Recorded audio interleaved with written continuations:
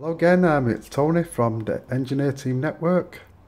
Just a public warning, no one should be working on boilers unless the gas safe registered and are qualified to do so. So that's the end of public warning. This boiler today is a Worcester 28i Junior RSF. I'm just going to go over some common problems with the boiler.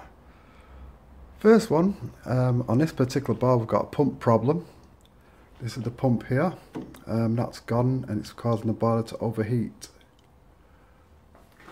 Now we'll just look inside the boiler, just move this panel out of the way. So some other parts on this boiler, you've got the gas valve, which is here. This part here, this is the hot water sensor, that's for sensing the hot water. At the back there we've got the pressure relief valve, that red thing there, that's a pressure relief valve here. That's a connecting pipe going from the back of the pump. We've got the pressure gauge here. Also we've got, if you just put this back here, this is the front control panel. Things that go problematic with this boiler is the PCB, which is located inside.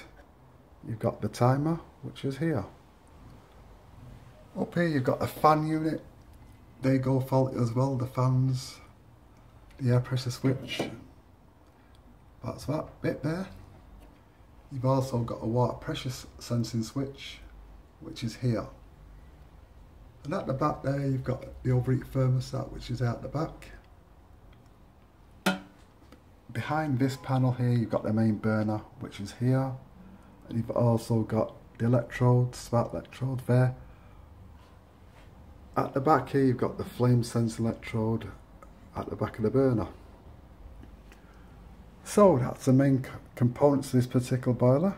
Oh, incidentally, before I go, there's one more part I've just missed off. At the back here you've got the hot water flow sensor that detects the movement of water to start the boiler in hot water mode. So that's it for now. So if you've got any boiler faults with your boiler, click the link below and go through to our website to book an engineer. Also, we've got a mobile app, that's also on the link. If you want to download that from the App Store or the Google Play Store, you can book an engineer direct from your mobile phone. So thank you for watching and listening. Hope to see you soon.